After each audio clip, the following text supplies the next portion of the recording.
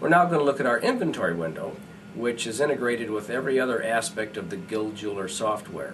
A very important part, so let's see what we can find here. We are now going to look at the inventory section of Guild Jeweler. So in order to do that, we first click on the inventory window button here, and now we're going to do add inventory. This password is a password that will be given only by management, and only the person who has this password can get into this part of the system. Now for category, we're going to type 4SR, which means 4 sapphire ring, and we're going to give it gives a stock number of 1189. For the vendor, we're going to use our vendor code for Simon G. You can type in or create any vendor code you would like. The invoice, well, I'm going to type in TER567, and you can type in whatever you would like for an invoice code. We're going to give it a cost of $2,000, and it automatically brings it up to $5,100, which I think maybe is a little high. I believe it would sell a little bit better if we change the price to, say, $4,950. And of course, we just have one of these items. The next step we're going to do is we're going to type in a part number, and you'll see that this has a red dot, so that means this has to be filled in. So for our part number, we're going to put in 22-5567, and we're going to use the compiler. So I hit enter, and it takes me to the compiler list.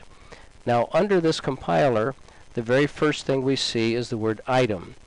And under item, I'm going to put down ring, and it's a lady's ring, and it's a sapphire as we saw a moment ago, and it's 14 yellow gold.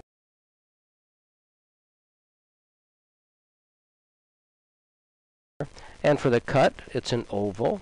The color, I could put something there, but I think I'll just stick with the default optional. And the same with the clarity. We really don't need at this point to put that in. Our metal is 14 karat yellow. The width of this particular ring is going to be 7 millimeters.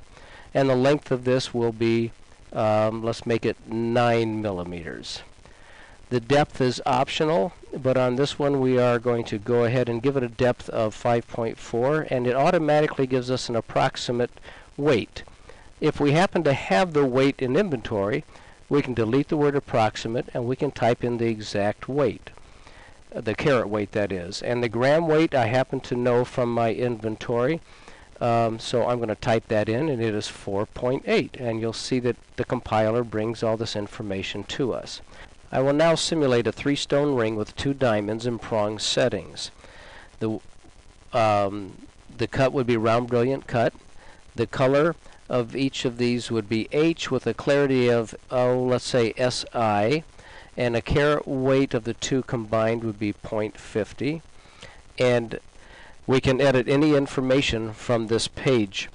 Also from this page, we could capture a photo if we chose to from this screen, and we will do this later on in our demonstration, not right now. As we go back to the inventory main information page, you'll see that we can check it to be able to print our ring tags. We can also check it so that it's appraisal ready, so that when we print this off, it will print off the appraisal. Once we have made all of our corrections or done anything we needed to on this page, the next thing we need to do is record the item.